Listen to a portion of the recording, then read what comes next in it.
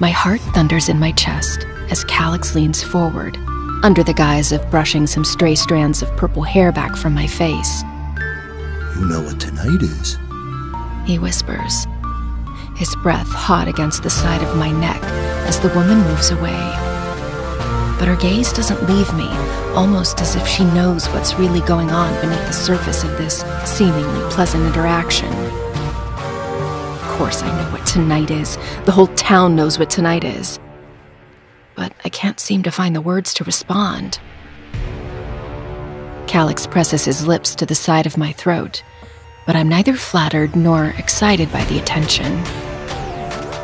Instead, I'm terrified.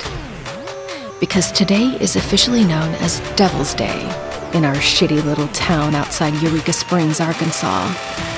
And tonight is the Devil's Day party.